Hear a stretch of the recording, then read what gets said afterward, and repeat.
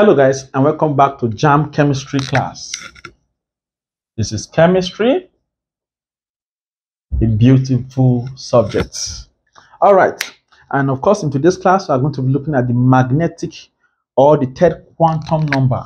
Magnetic quantum number.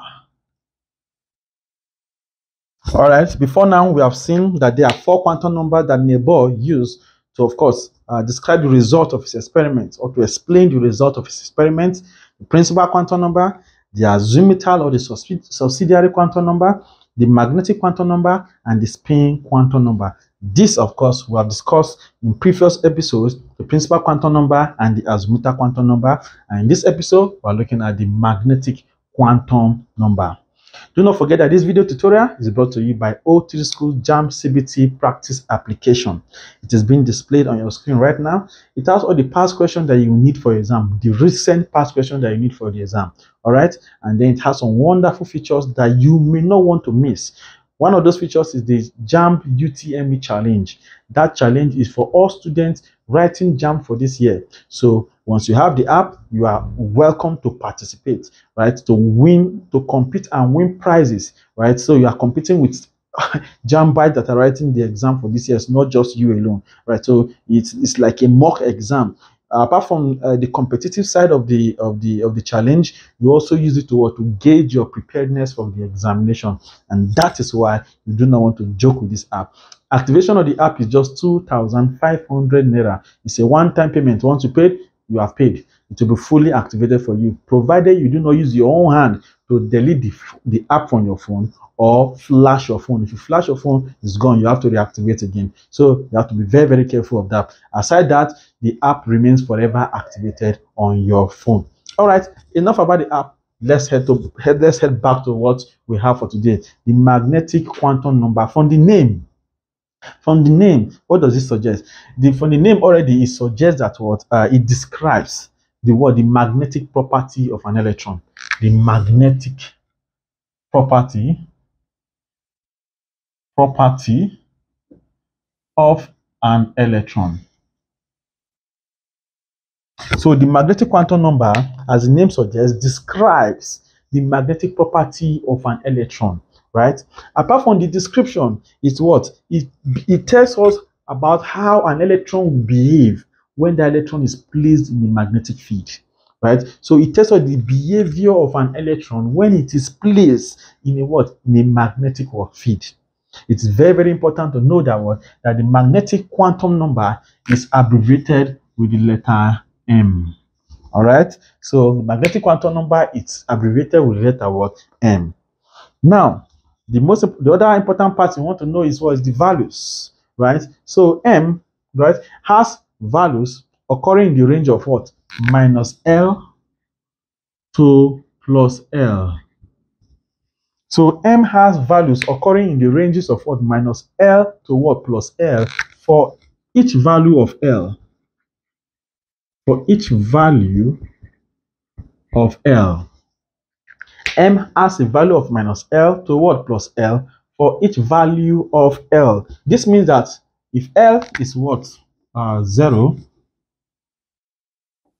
If L is what? Is 0, that means that what? M will also be what? Be 0. Why? Let's see. The range of 0, if you put 0 here, this will be what? Minus 0 to what? Plus what? To plus 0. From minus 0 to plus 0, isn't also simply 0? So it's still 0. So L, when L is 0, M equals what? 0, because a range of minus 0 to 0 is simply what? 0. You get? Now let's see. What about if L is 1? If L is 1,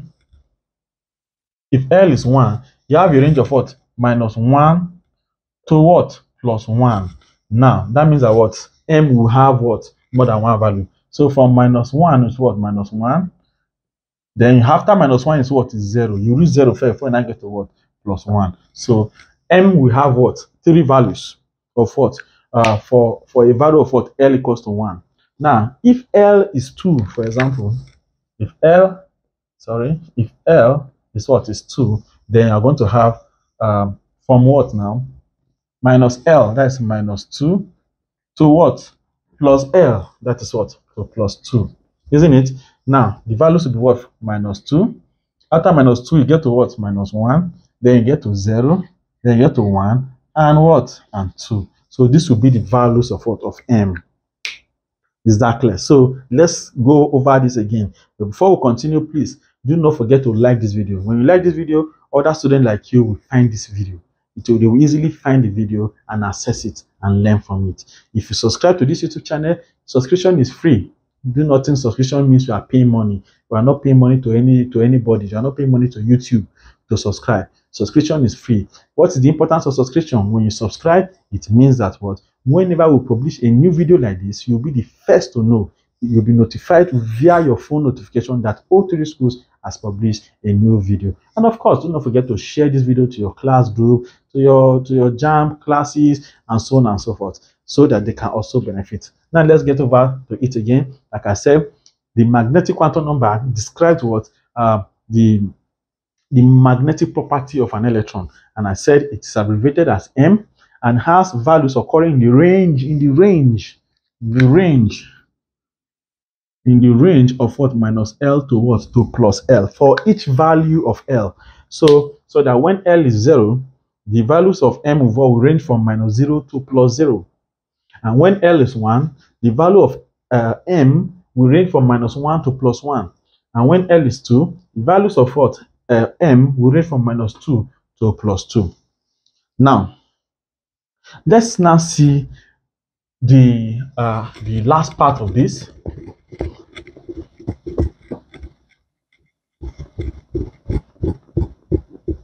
Now, for any value of N, N is principal quantum number.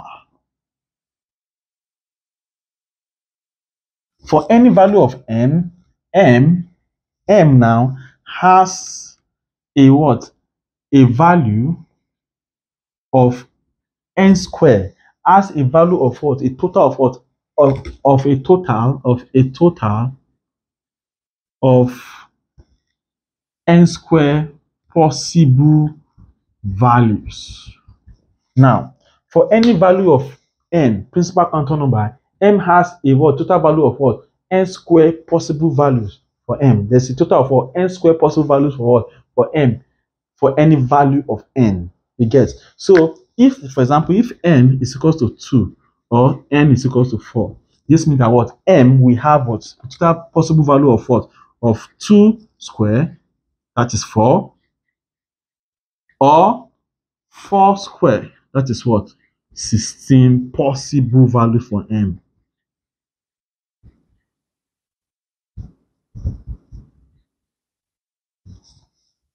Now, get it clearly.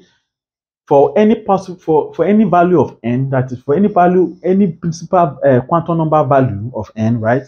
M has a value of N squared, a total of what? N squared possible values. A total of N squared possible values. Now, if, for example, if N is 2 or N is 4, that means N squared will be what? 2 squared, which is 4, or 4 squared, which is what? 16 possible values for what? For M. Now, you see that, if you see clearly, you see that the magnetic quantum number is very, very easy, right? Also, finding the values are very, very easy, since you know the range of value of occurrence of what? Of the M values to be what? Minus L to what? To plus L for each value of L. And I've said also that the magnetic quantum number describes or shows what? The behavior of an electron when placed in a magnetic field. Now, that is all that we have to do about the magnetic quantum number. And in the next class, we are going to see the last quantum number, which is the spin quantum number. See you in the next class.